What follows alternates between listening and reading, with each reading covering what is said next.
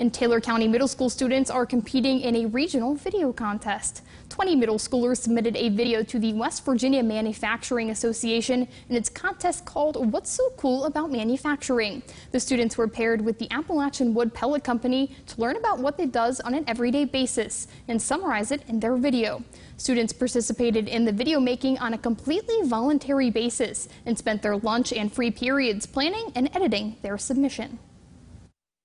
I think that we put a lot of work and effort into making sure that we saw all the things that we enjoyed doing there, and we got to really focus on interviewing people and understanding what they thought was really cool.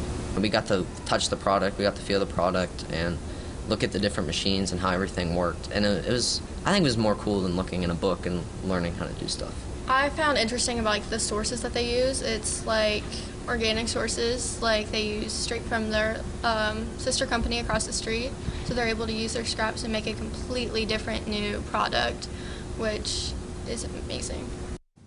Well, the voting for this round of the contest ends in just a couple of hours at midnight tonight. And to find a link for that vote to cast your vote, you can find it on our website, WBOY.com.